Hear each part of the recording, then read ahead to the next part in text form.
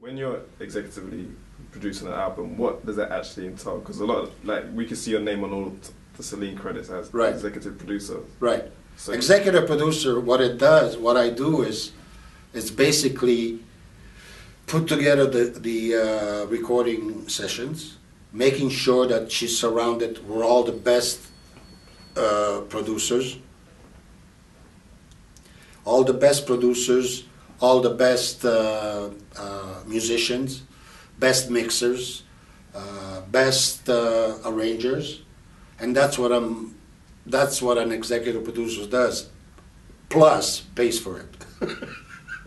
Yeah. Before it was Sony paying for it, where now it's Lupo One that pays for it, which is my label.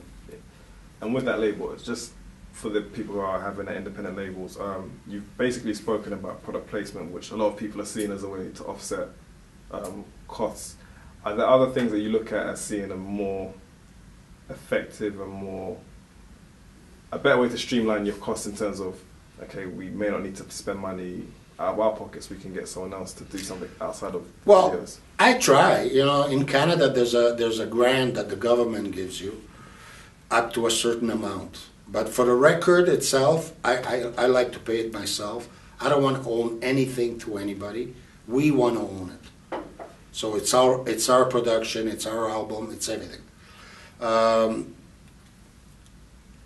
Sometimes, like right now, I'm looking at some sponsors.